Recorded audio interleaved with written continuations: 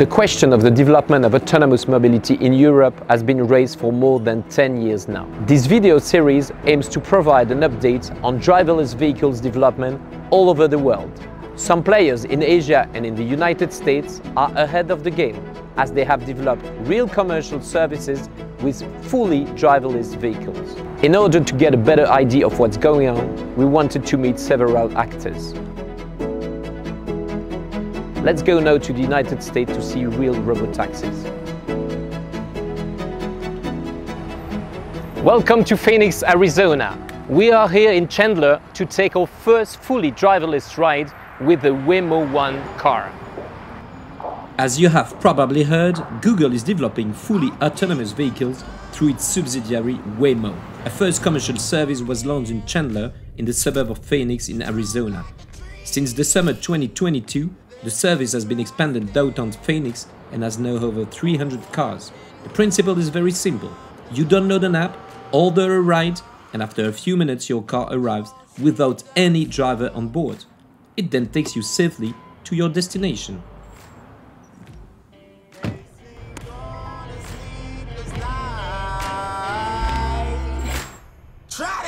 We've been sitting here for more than 10 minutes now, and it's completely incredible.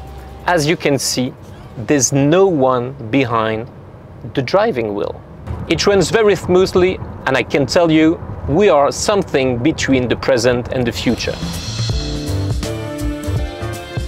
After this first amazing experience in Phoenix, we are now going to California to discover the latest technologies from Waymo and meet the people of Google.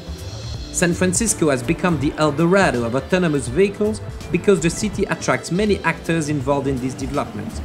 This city is very interesting because it is quite similar to the European context, with the important presence of trams and buses, but also many pedestrians and cyclists.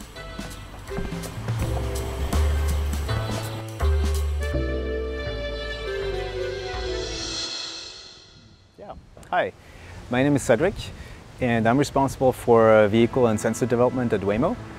That means building the car, the sensors that are operating on the car, and the compute layer that transforms the sensor signals into signals that are understandable by our Waymo driver.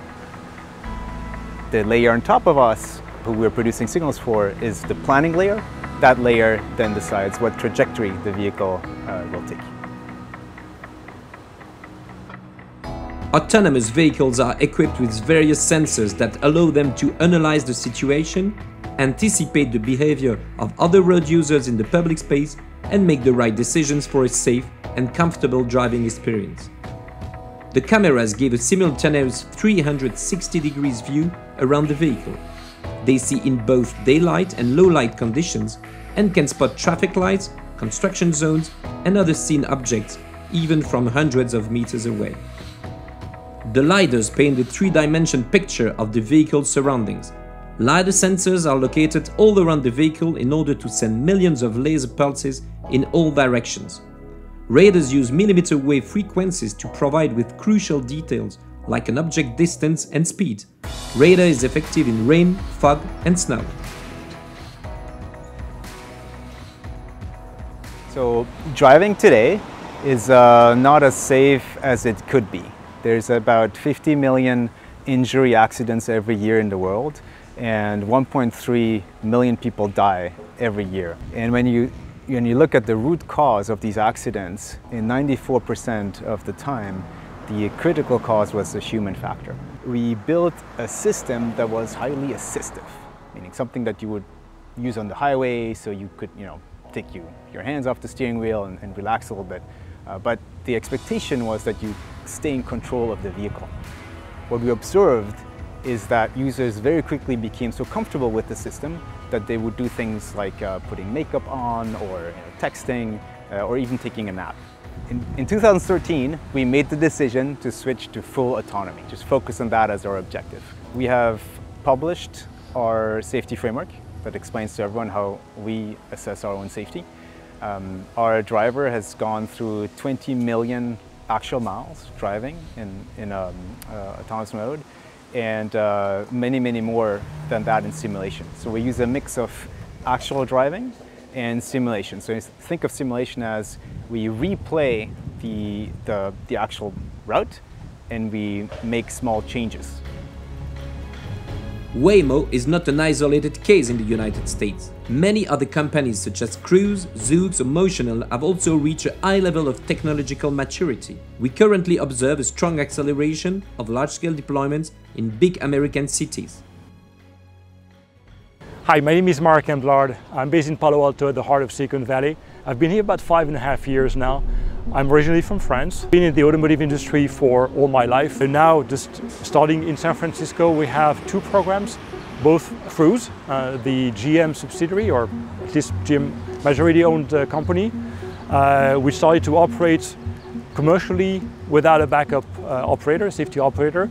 And we have Waymo also that's kind of a bit behind in terms of authorization, in terms of permits, but that will also start to operate commercially without the safety operator soon as well. Cruise is another startup specializing in autonomous mobility, in which General Motors and Honda have recently invested, bringing their expertise from the automotive sector. It is developing rapidly and already operates a fleet of more than 100 robotaxis in downtown San Francisco.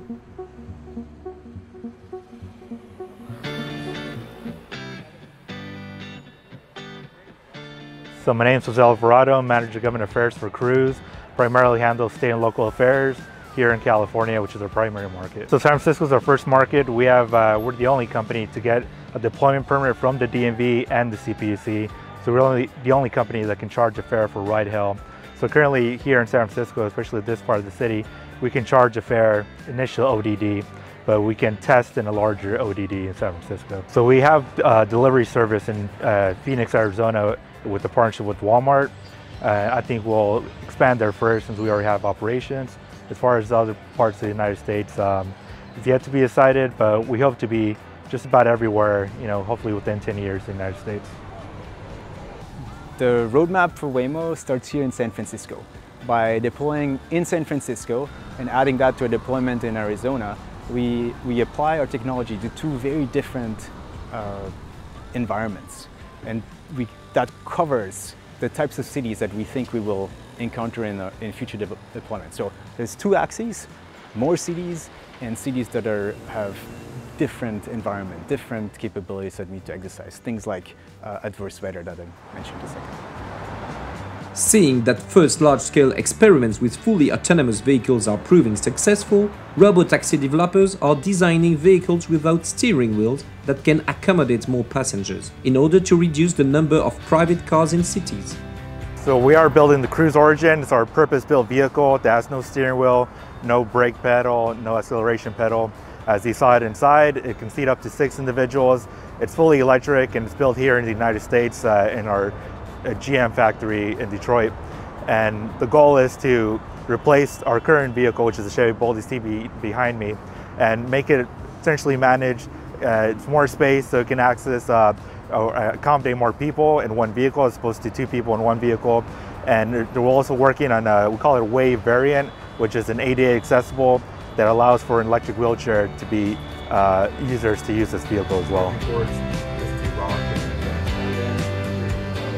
Today is our last day in the United States. The purpose of this trip was to look at robotaxis and the large deployment that we have here in San Francisco, some in Las Vegas and in Phoenix. To conclude this video report, I'd like to express 3 key messages. First, come to see it, to believe it. It's just incredible. I think people need to come to the US to see what's happening. The second thing is future is now. It doesn't look like it's coming in decades. I mean, we've experienced things that are completely safe, that work perfectly well. And the last thing is get prepared. Certainly in Europe, we really need to wake up because we don't see things coming the right way and we really need to prepare ourselves to this new revolution.